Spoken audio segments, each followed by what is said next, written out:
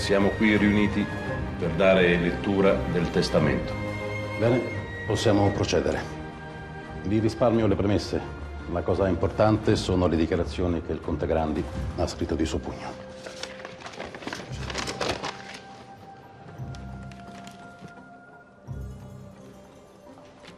Io, Vittorio Maria Francesco Conte Grandi, nel pieno delle mie facoltà, lascio a mia cognata Adelaide Grandi una rendita annuale di 1000 fiorini, cosicché, dopo aver vissuto in casa mia la sua gioventù, possa vivere dignitosamente la sua vecchiaia. Lascio mio nipote Cornelio una rendita annuale di 500 fiorini, sicuro della brillante carriera che il suo lavoro gli garantirà. Tutte le altre proprietà, il Palazzo di Trento e quelli di Rovereto, i boschi di Vallarsa, i valori presso la Banca di Vienna, nonché la tenuta San Leonardo con tutti i terreni ad essa connessi, voglio che siano di proprietà esclusiva di mia nipote Aurora e che fino al compimento del 21° anno di età siano amministrate da mia figlia Clara. Non è possibile. Leggete pure, avvocato. Le volontà di tutti sono chiare. E noi siamo felici di soddisfarle. Grazie.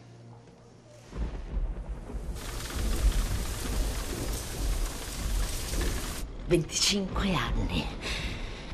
25 anni in questa casa a fargli da servo, da governante, a prevedere ogni suo desiderio, ogni suo capriccio. E per che cosa? Per 1000 fiorini e tanti auguri. Neanche l'osso ai cani. È questo che ricevono i cani da compagnia. Smettila di fumare, lo sai che mi dà fastidio. È inutile abbaiare ora. Dovevi mordere quando potevi. Cosa hai detto? Mordere. Ho detto mordere. Ma se io ho ucciso per te... Se aveste fatto quello che era necessario, ora non ci troveremmo in questa situazione.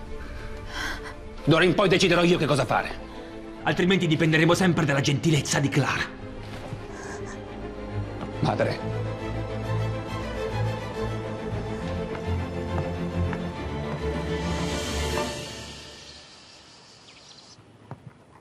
Signora, c'è l'avvocato Grandi. Fallo entrare. Prego.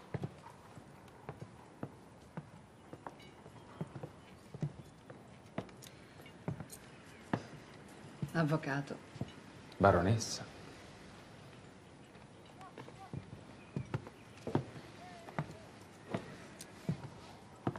Noto con piacere che ti sei già liberata del nero vedovile.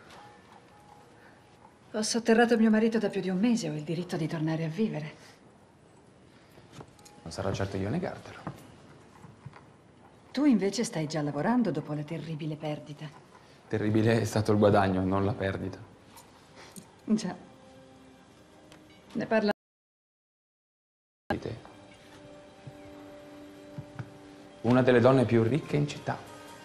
Grazie a me. Partiamo per qualche giorno e ti ringrazierò come meriti. Credi di cavartela con così poco? È arrivato il momento che tu mi restituisca il favore.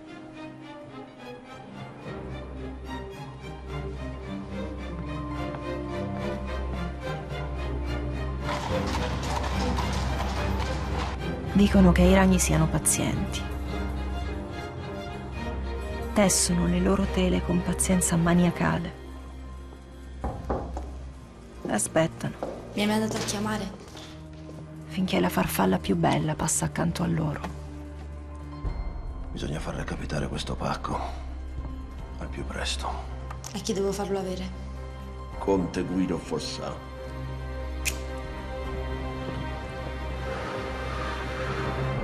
Io in quei giorni mi sentivo una farfalla appena uscita dal bozzolo. Ero felice. Guardate. Tieni, amore. Questo sistema è stato brevettato pochi anni fa da un inglese, un certo Sharp. In pratica, queste figure vengono realizzate in acciaio e poste su dei rulli. Il tessuto ci passa attraverso mentre viene spruzzato il colore. È rapido, preciso ed economico. Beh, economico non direi, considerando l'investimento che ha affrontato Ludovico. Tuo marito ci guadagnerà 10 volte tanto, ma te l'ho già spiegato, su. Le sete migliori d'Europa le produciamo qui noi, nelle nostre valli. Ma per la stampa si mandano in Francia e poi al ritorno in Italia il prodotto... Alla fine si vende al doppio del prezzo. Sorprendente, ha capito finalmente. Dai! Noi vogliamo fare tutto quanto qui, a Trento. Tutto, dal baco fino al tessuto finito. Possiamo farlo meglio dei francesi e a un prezzo minore. E poi tutte le belle ragazze della città faranno la fila per le nostre sete. Vada per le sete, ma non avranno nient'altro da te. Il mio capitale non è sufficiente e dovremo chiedere un prestito alla banca. Ma lo recupereremo in meno di 2 anni. Siete sicuri di voler chiedere un prestito? Posso aiutarvi io? Già, è vero, ora siete ricchi. No, Clara è ricca. E io non voglio toccare i soldi tuoi di Aurora. Ce la farò da solo. Con Ludovico. Bene, e come si chiamerà? Setificio Fossà Vallauri. Suona meglio Vallauri Fossà. Grazie, ne terremo conto. Bene, prendiamo il setificio, no? Io lascerei Guida e Clara ai loro festeggiamenti. Abbiamo già disturbato abbastanza. Ho molti clienti nel commercio. Se avete bisogno di contatti, non avete che da chiedere. Non esiteremo, certamente. Non ti secca avere tutto il giorno tuo cugino tra i piedi? Mio padre gli era affezionato e io rispetto le sue volontà. Questo è... Signor Conte, scusate, è arrivato un pacco per voi. Ah, devono essere i colori sintetici. Vado io. Non ti preoccupare, vado a dare un'occhiata e torno. Guarda che ti aspettiamo per brindare. Sì. Il pacco è quello, signore. Grazie, Olindo, non mi serve altro. Ma c'era un ragno. Un minuscolo ragno che stava tessendo la sua ragnatela intorno al mio letto. E aspettava solo che io provassi a volare. Per distruggermi per sempre. Ludovico, vieni a brindare adesso.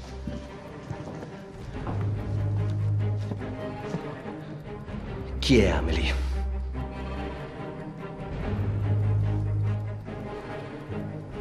Vieni con me.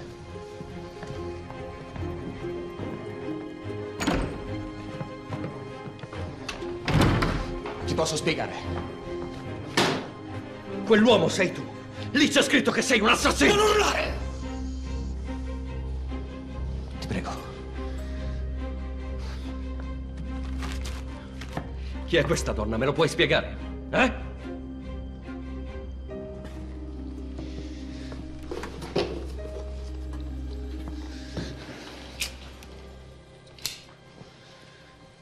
Era mia moglie. Ma non sono stato io ad ucciderla, te lo giuro, Ludovico. Papà, vieni, ci sono i biscotti. Andiamo? No, amore, aspetta, aspetta. Cosa fate ancora qui? Vi stiamo aspettando. Tutto bene, Ludovico? Sì. È successo qualcosa? C'è un problema con il campionario dei colori, ma domani lo risolveremo. Andate, vi raggiungiamo.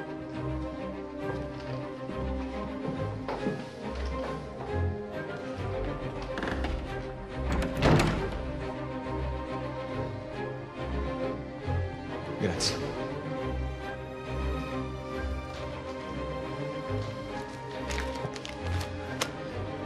Domani ti aspetto al circolo. Non mancare.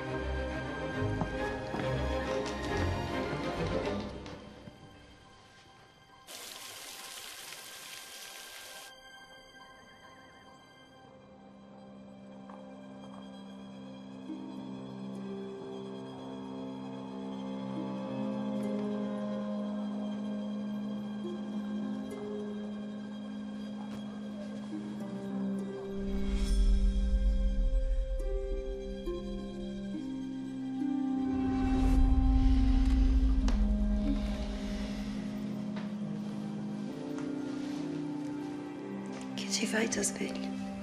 Che ore sono? È l'alba. Sei preoccupato per il setificio? No. Se dormo mi perdo il meglio. piace guardarti mentre dormi, sembri una bambina.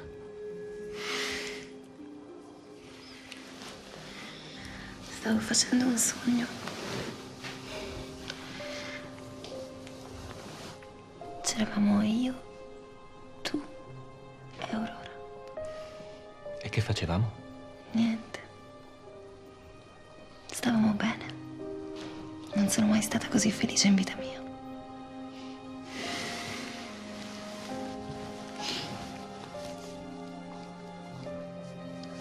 Niente ci può più fare del male adesso.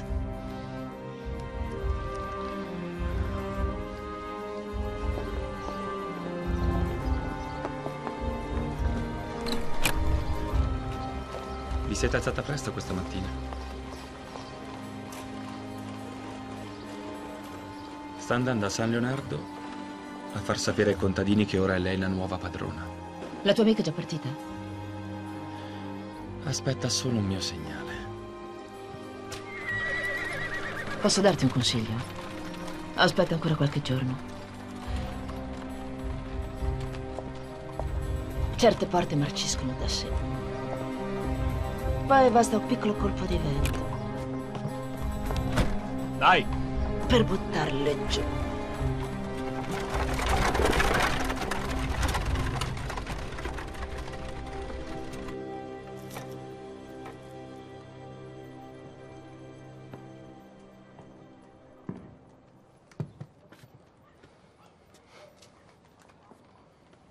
È da più di un'ora che sono qui. Ho dovuto aspettare che Clara partisse per San Leonardo. Non sono riuscito a dormire stanotte. Adesso raccontami tutto. Però dimmi la verità, perché altrimenti...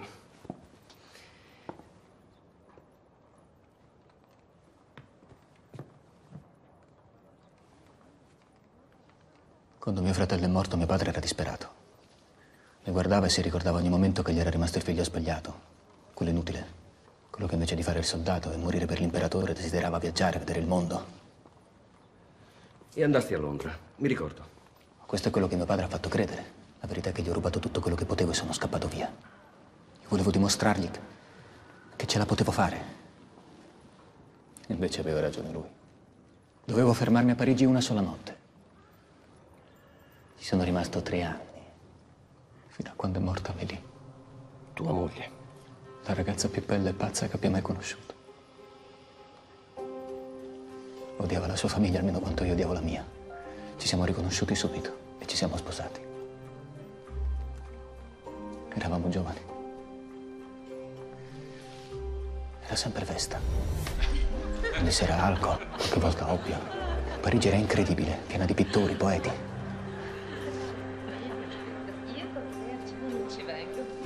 Poi sono finiti i soldi e abbiamo iniziato a litigare.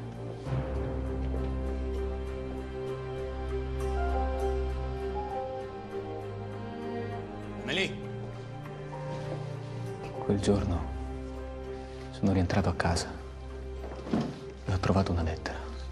L'aveva scritta Amélie per mio padre, per chiedergli di occuparsi di noi. Amélie! Che significa questa? Smettila con questa roba! Che significa questa? Tu non ti decidevi, l'ho fatto io. Se mio padre scopre dove sono, è finita! Già finita. Oggi è venuto il padrone di casa, vuole i soldi. Li trovo io i soldi, ho un affare. Tu hai sempre un affare. La verità è che sono fallito. Aveva ragione mio padre, sono fallito. Non mi rivedrai mai più. Guida! Guida! Guida! Miguel, merci. E quando sono rientrato era già l'alba. Amélie! Io l'ho cercata per tutta la casa.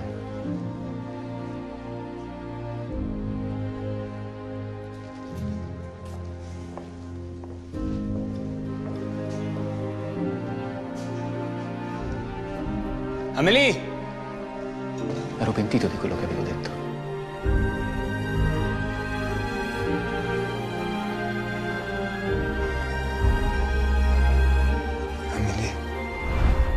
Qualcuno deve avermi visto. Non ho pensato che fossi stato io a buttarlo di sotto. Sono scappato via. Non sono più tornato lì. Pensavo di aver cancellato per sempre tutta questa storia, ma poi... Allora, chi l'ha inviato quel pacco? Si chiama Gerardo Bois, un musicista fallito. Mi ha chiesto dei soldi in cambio del suo silenzio su tutta questa storia. Io gliel'ho dati. Pensavo di non vederlo mai più. Mi illudevo. Non l'ho mai raccontata a nessuno questa storia.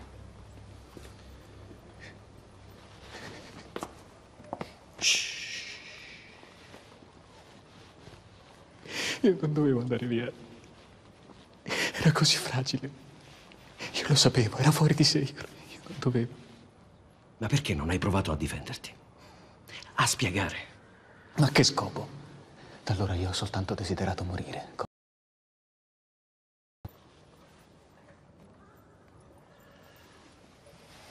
E poi è arrivata Clara, con tutta quella voglia di vivere, quel coraggio assurdo. Io finalmente ho capito che cosa significa amare qualcuno.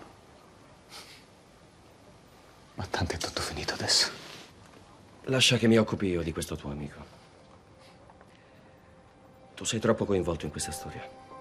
Parlerò con lui, troveremo un accordo e risolveremo tutto per sempre. È per la nostra amicizia. E poi ho investito troppo denaro perché una canaglia rovini tutto. Tu mi credi? Sì. Però devi parlarne con Clara. No, ma che scopo? Che cosa le dico poi? Che sono un bugiardo? Che se la polizia mi scopre, il padre di sua figlia verrà impiccato? Che sei innocente. E che la ami. Se quello che mi hai raccontato è la verità, non hai niente da temere.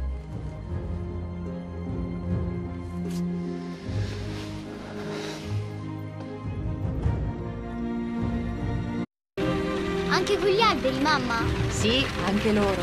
E il ruscello è mio? Beh, in un certo senso. La terra è di nostro Signore. E Lui ce l'ha lasciata per far sì che quando un giorno noi non ci saremo più, la lasceremo ancora più bella di come l'abbiamo trovata. Ma come si fa a fare la terra bella? La si tratta con cura. Come fanno nonna Maddalena e zio Matteo? Sì, brava, come fanno loro. Adesso dovrai imparare a farlo anche tu. Va bene.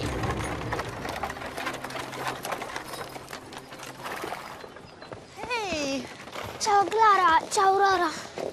Senti Aurora, posso farti vedere una cosa?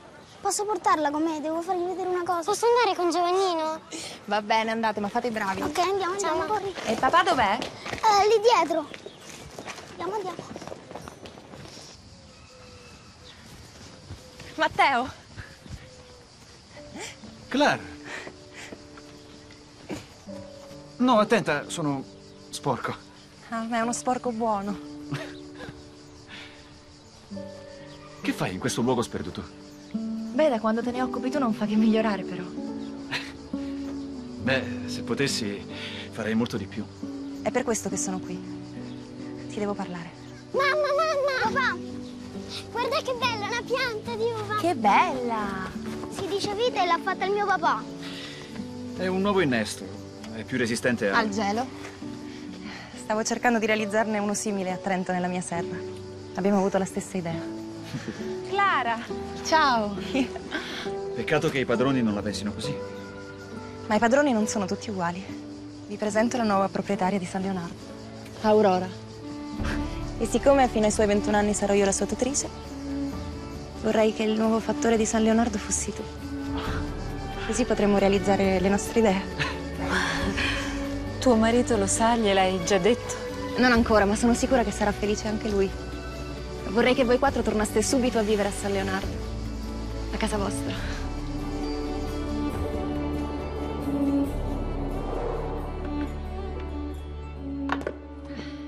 Allora, perché tanta fretta? Aurora sta bene? Guido? Sì, tutto bene. Volevo farti vedere questa. Un'altra lattuga? Stavo dipingendo e mi hai disturbato per mostrarmi una lattuga. Ah, bene. Oh, non capisci. Finalmente potrò realizzare i miei sogni. Faremo di San Leonardo un'azienda moderna, produttiva. Devieremo il corso dell'Adige, sperimenteremo nuove colture e finalmente i contadini avranno paghe giuste. Faremo? Io e Matteo. Ho deciso che sarà lui il nuovo fattore. E Guido? Lo sai? No. Gli uomini sono come i bambini. Se li obblighi a mangiare qualcosa, stai pur certa che non gli piacerà. Se Guido vedrà l'incarico di Matteo come un'imposizione, potrebbe dispiacersi. Matteo è l'uomo migliore per quel ruolo. E poi è già sposato. Guido lo sa. Sa anche che è l'uomo con cui volevi fuggire. Invitalo a cena. Presentali ufficialmente. Guido è un uomo intelligente. Sono sicura che capirà. Come farei senza di te? Hai mai visto un uomo completamente nudo? Il mio modello si starà congelando. Gli ho messo solo uno straccetto. Vieni con me. No. Non puoi rifiutarti, sono venuta fin qui. No. Andiamo.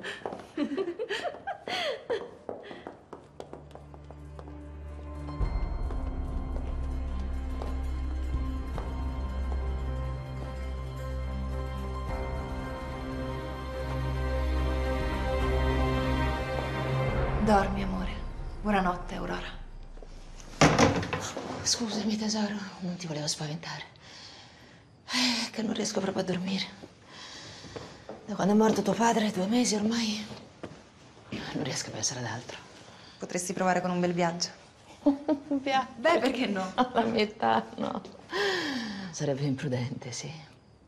Tu invece hai reagito bene, sì. Ma ho saputo da Luisa che domani sera hai organizzato una cena per quel tuo amico di San Leonardo, Matteo, no? Ah sì, ho pensato di dispensartene per quello che è successo tra lui e Cornelio. Ma figurati, è passato tanto di quel tempo che il mio cuore ha già perdonato. Anzi, mi piacerebbe tanto esserci e sarebbe una buona occasione per distrarmi un po' da tutti i miei pensieri, tanti pensieri, sai. Anzi, vediamo come ti potrei aiutare. E il menù. Il menù l'hai già organizzato. E poi bisogna far ordinare i fiori, far pulire la Sì, è solo una cena tra amici. Tesoro, ma non siamo a San Leonardo. E poi la servitù deve sapere che cosa fare. Allora, dobbiamo organizzare una piccola cenetta indimenticabile. A proposito, a che cosa si deve l'invito a cena del tuo ospite? L'ho nominato fattore di San Leonardo.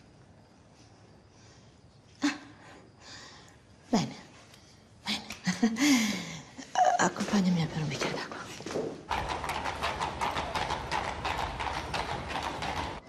Luisa! Oddio, Luisa, quante volte te lo dovevo dire? Il piattino del pane va qui sulla destra. E poi questi bicchieri sono troppo delicati per la bocca di un contadino. Via, levali. Quale contadino? Vostra moglie ha deciso di dare una cena per i suoi amici di San Leonardo. Oh, scusate. Forse non ve l'aveva ancora detto. No, non c'è nessun problema. Beh, gli ospiti staranno per arrivare. Buon lavoro.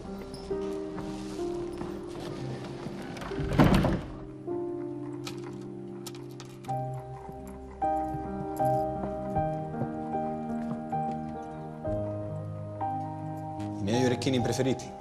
Allora com'è andata? Avete trovato dove impiantare il setificio? Abbiamo visto diversi stabili, ma ancora nessuno che faccia il caso nostro. E questi? Li hai messi per me o per i tuoi ospiti?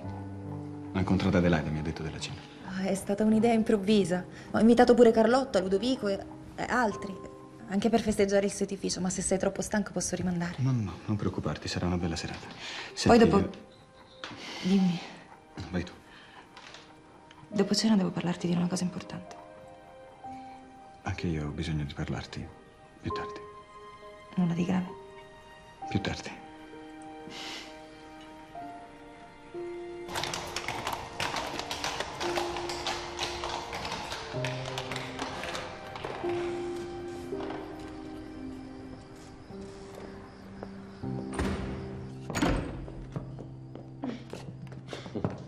Buonasera. Buonasera, signore. Buonasera.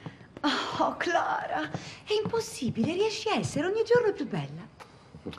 Sei sicura che siamo parenti? Ludovico? Clara. E Guido? È di là nello studio.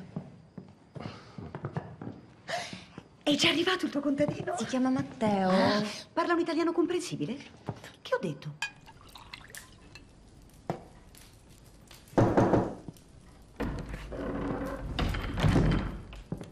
Non dovresti iniziare a bere così presto. È una serata importante. Lo so, è per quello che bevo.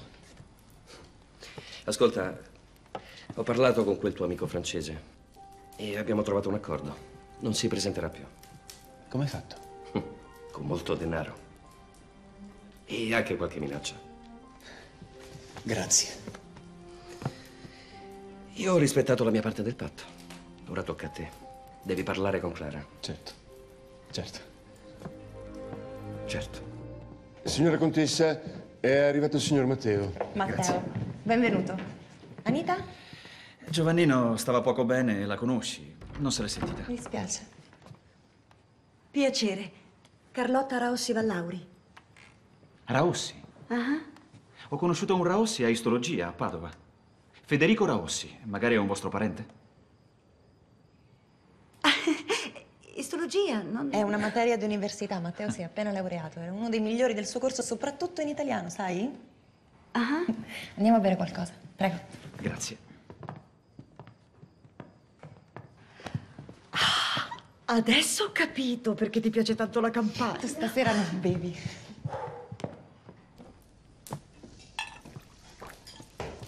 Signor Conte, è arrivato anche l'ultimo ospite. Arriviamo.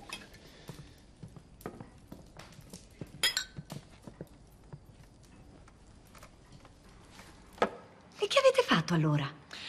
Siamo rimasti nel rifugio finché non ha smesso di nevicare. Ossia 2 giorni. 2 giorni nel rifugio con la neve. Ma perché non sono vissuta in campagna? Carlotta, non importunare troppo il nostro ospite. È un tipo che si scalda molto facilmente, sai? Ah, ma vi conoscete? Sì. Diciamo che qualche tempo fa io sono riuscito a prendere una cosa che lui desiderava tanto.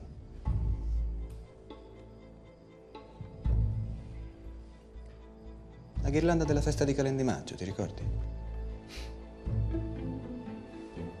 Mi ricordo, sì. È che io ho la brutta abitudine di giocare pulito e di non sparare. Signori, se volete accomodarvi, la cena è in tavola. Buonasera signori, buonasera a tutti. Al tuo posto, cara. Buonasera carissimi. Scusate se non vi ho accolto personalmente, ma questa cena è stata organizzata molto di fretta, non è vero, cara? Sì.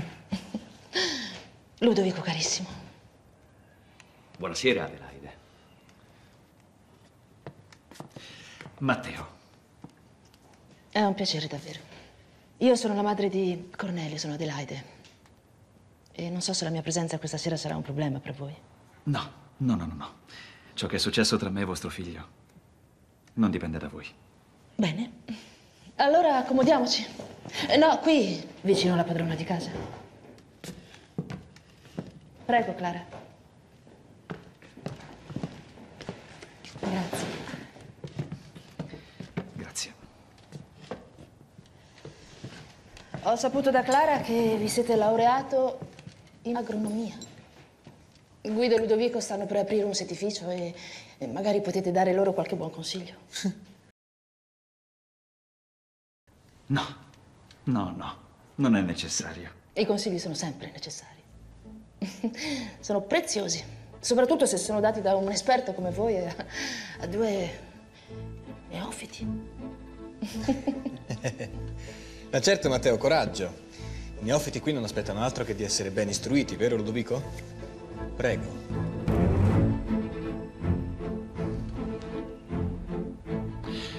Beh, a San Leonardo diciamo che i bachi da seta sono come i bambini. Hanno bisogno di cibo, aria e pulizia. Quindi quintali di foglie di gelso, aria fresca e reti pulite. Se possibile con sali quaternari. Ne terremo conto. Grazie davvero. Tenete presente che i bachi si ammalano con facilità. È necessario tenerli lontano da fonti infette. Interessantissimo questo. Ma è davvero una fortuna che voi siate qui stasera, perché loro due non capiscono nulla di campagna. Una fortuna, vero? Salute! Salute! Salute. E ditemi, avete mai pensato di lasciare la campagna? Lasciare la campagna? No? No, per uno come me che cresce col sole in faccia e la terra sotto i piedi nudi, queste pareti sono un po' strette. Spesso mi domando come faccia Clara. E infatti scappa. Scappa e va in campagna. Tu hai un piano solo per te.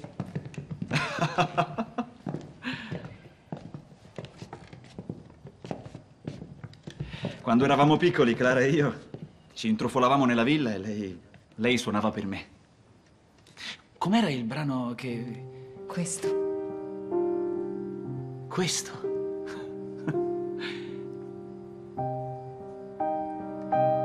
Era questo. Te lo ricordi, Guido? Lo suonavo il giorno in cui ci siamo conosciuti. Sì, lo ricordo benissimo. È il pezzo che mi ha fatto innamorare di lei. A quanto pare non sono l'unico con cui ha funzionato, però. Prego, signori. Oh, scusate se mi sono permessa, ma volevo fare un brindisi. Prego, Lindo. Veramente abbiamo già brindato al setificio, ma un altro brindisi lo facciamo molto volentieri. Sì, sì, certo, al setificio, ma anche a San Leonardo. E a Clara, che ha scelto il nuovo fattore.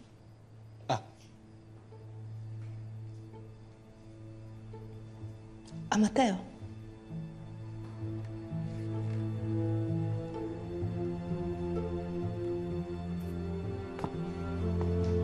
No, no, no, no.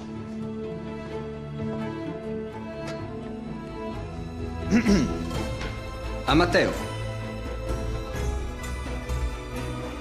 Davvero la scelta migliore.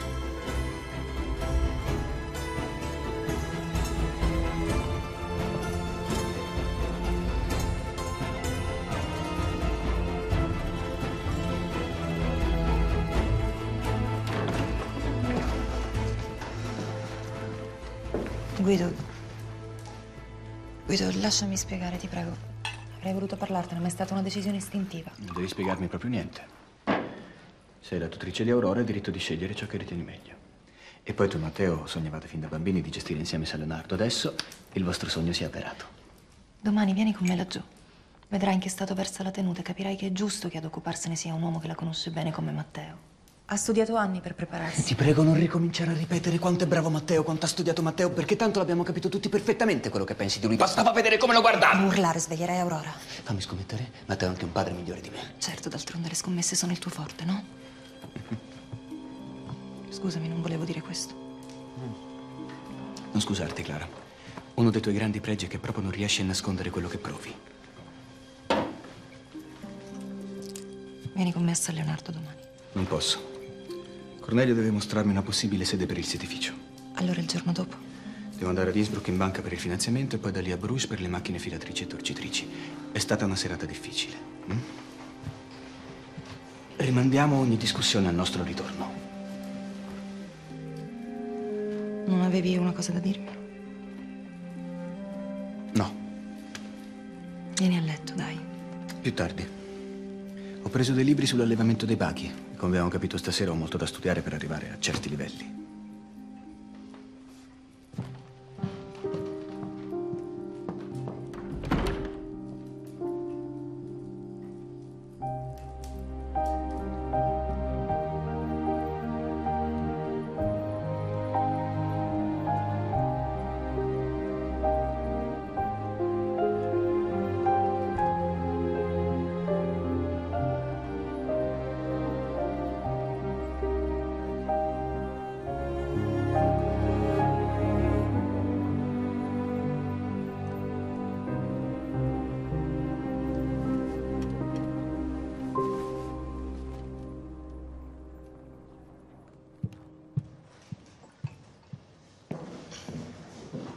Buongiorno, cara. Buongiorno, zia. Ma questo è lo stesso abito di ieri sera, non ti sei ancora cambiata? Ero molto stanca, mi sono addormentata così. Hai visto Guido? No, credo che avesse un appuntamento con Cornelio. Prego, accomodi, prendi qualcosa da mangiare.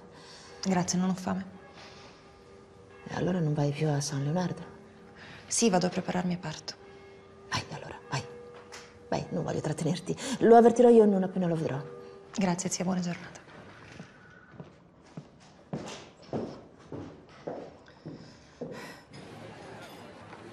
conte Grande è arrivato? Non ancora, signore, ma c'è una persona che lo sta aspettando al vostro tavolo.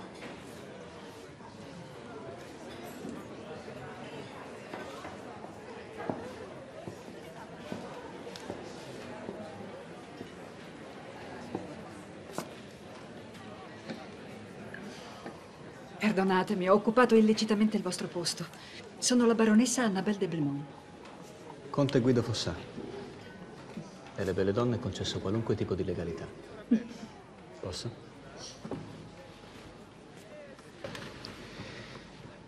Aspettate anche voi Cornelio?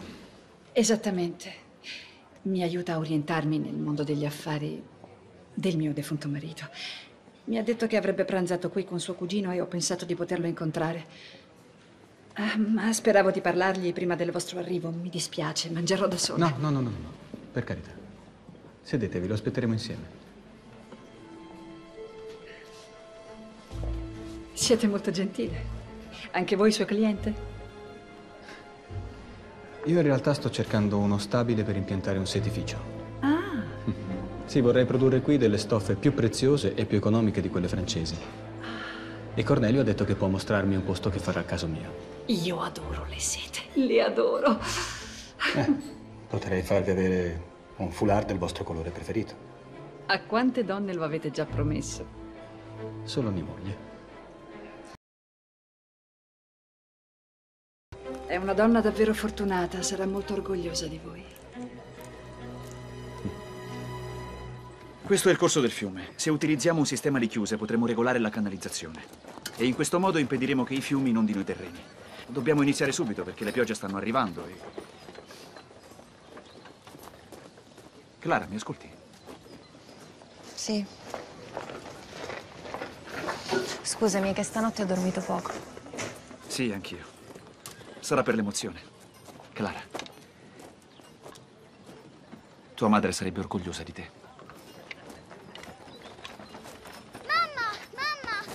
Posso andare a dare da mangiare alle mucche? Certo che puoi. Quanto si divertono, sempre appiccicate. Si capiscono senza parlare. Mi ricordano qualcuno. Clara e Matteo. Quindi noi potremo produrre dei tessuti di alta qualità con un metodo industriale. Ed è una cosa possibile? Con una nuova tecnica brevettata da un inglese. Però noi saremo i primi a usarla nel continente. Ed io che ero preoccupato per il mio ritardo. Con la baronessa al tempo ti sarà volato. Avvocato, non sapevo che vostro cugino fosse un grande uomo d'affari. È stata una bella sorpresa per tutti. Ora mi dispiace sottrarti a una così piacevole compagnia, ma dobbiamo andare. Ludovico ci sta aspettando e lo stabile va visto con la luce.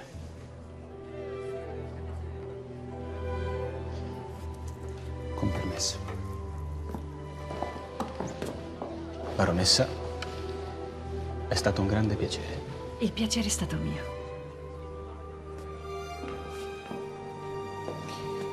E non dimenticate il regalo che mi avete promesso.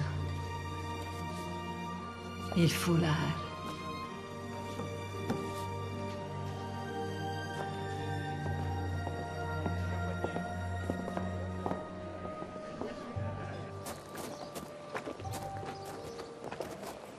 Come avete visto c'è tutto quello che mi avete chiesto.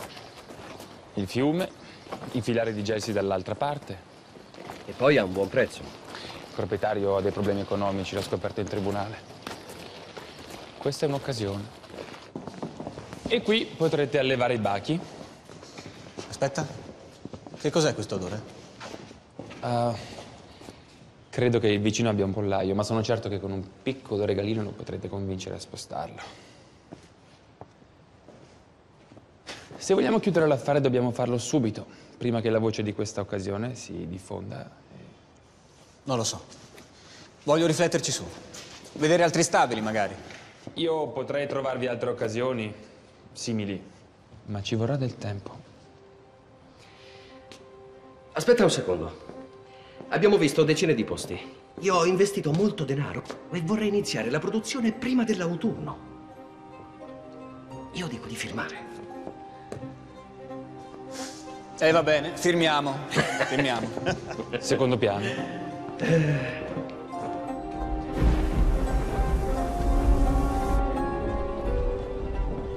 Clara, ma non vorrete mica mettervi in viaggio con questo temporale? Domani Guido partirà per Innsbruck, vorrei andare con lui. Se domani partite presto da qui arriverete in tempo. Io non voglio partire in carrozza, ho paura. Va bene. Per stanotte resteremo qui.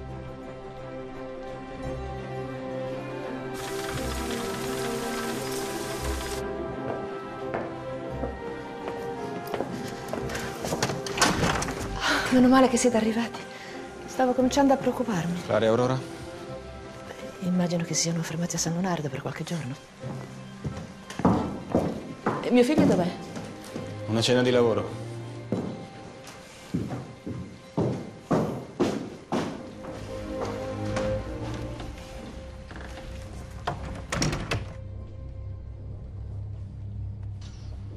Sei stata brava oggi. Non è stato difficile. Stringa lì. Così. Bene. Grazie. Mi aspetti fuori, per favore.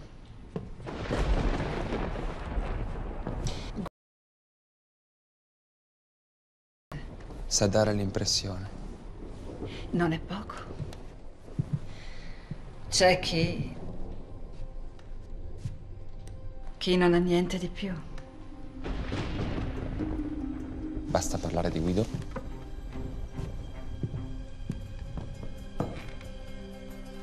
Dico di servire la cena?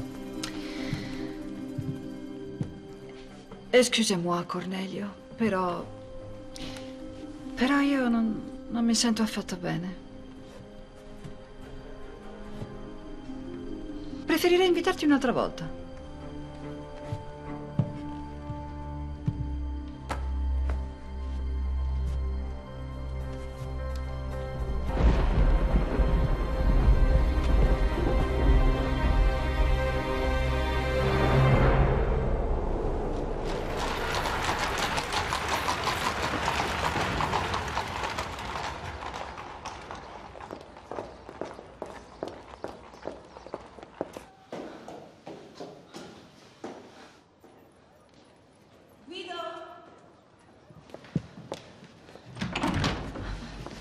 Guido? È partito?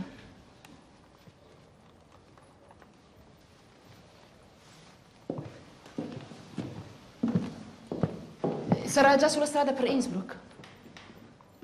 Mi spiace, cara.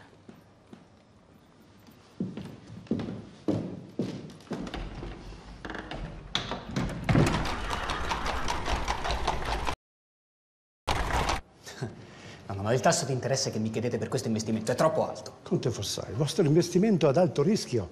Né voi né il vostro socio avete alcuna esperienza nel campo in cui avete aperto la vostra società. C'è un margine di trattativa? Mi dispiace. Bene. Io non posso prendermi questa responsabilità. Devo parlarne col mio socio. Arrivederci.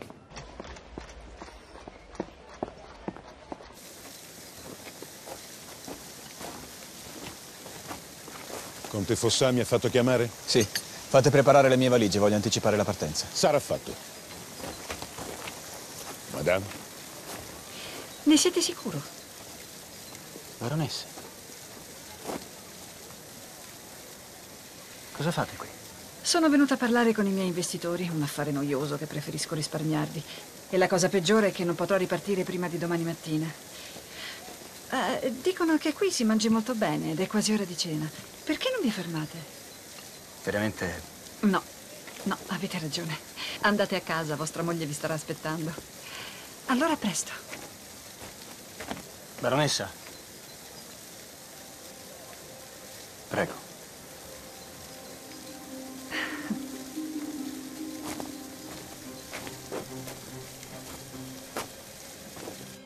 Mamma, quando torna papà? Non lo so, amore mio. Spero presto. A me non piace stare senza di lui. Neanche a me. Ma sono sicura che adesso anche lui ci sta pensando. Assurdo. Se avessi tutte le garanzie che mi chiede la banca non avrei bisogno del prestito, no? Domattina avevo in programma di partire per Bruges per acquistare tutti i macchinari, ma a questo punto... Per curiosità, a quanto ammonta la cifra? Cambia qualcosa a saperlo? No. Non che io voglia mettere il naso nei vostri affari, ma io sono a Innsbruck per un motivo simile ed opposto al vostro. Il mio povero marito mi ha lasciato un piccolo capitale che devo investire. Mi hanno consigliato di rivolgermi alla vostra stessa banca. Devo andarci domani.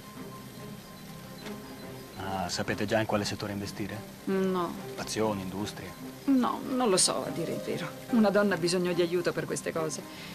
Sono solo 100.000 fiorini, ma come sapete... 100.000 avete detto? Sì. È buffo. È la stessa cifra di cui ho bisogno io. Sul serio? Curiosa coincidenza, e non è l'unica. Potremmo provare ad unire i nostri obiettivi. Ho sempre sognato di occuparmi di tessuti e di moda. Davvero. Beh, meraviglioso. Tornate a Trento, potremo... E perché a Trento? Perché non ora? In fondo sono solo io a correre un rischio. No. Perché? No, non è possibile. Perché? Ma perché devo prima parlarne con il mio socio, verificare tutte le condizioni. Non chiedo interessi se è questo che vi preoccupa. Mi piace il settore e questo è tutto. Pensateci. Vado a rinfrescarmi.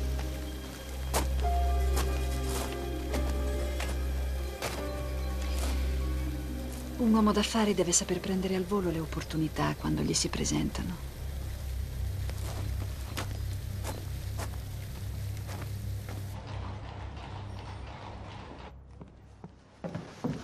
Buongiorno. Buongiorno, cara. Dove vai così di fretta? All'ufficio postale a telegrafare. Voglio raggiungere Guido a Innsbruck. Ma sei pazza? Sei appena tornata? Una pazzia stare lontano. Buona giornata, a dopo. Se arriva a Innsbruck rovina tutto.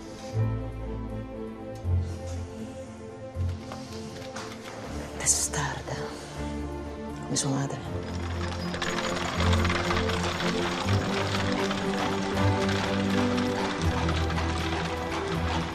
Ve l'ho già letto.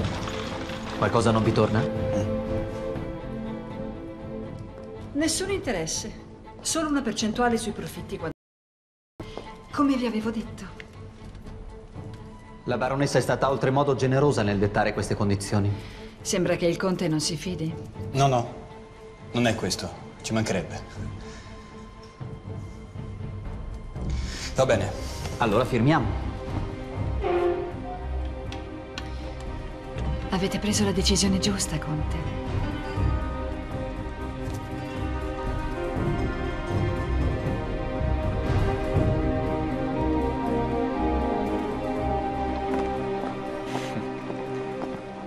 Il mio treno parte fra poco. Mi dispiace dovervi salutare. Ora possiamo darci del tu, mon ami. Siamo soci. Giusto? Annabelle. Appena tornato da Bruce ti contatterò per aggiornarti sull'acquisto delle macchine filatrici e torcitrici. Pare che lì ci siano le migliori d'Europa. Perdona, mi hai detto Bruce? Sì. Io sono nata lì. No. Sì. E se venissi con te? Potrei farti da guida e interprete. No, non ti devi disturbare. Sarà un viaggio molto noioso. Aspetta di vedere Bruce prima di dirlo. So perfettamente a chi possiamo rivolgerci e anche a chi dobbiamo evitare. E dopo tutto siamo soci. Verrò per proteggere il mio investimento. Che c'è? Va bene, socia. Però dobbiamo partire subito. Perfetto. Vado a far preparare i bagagli.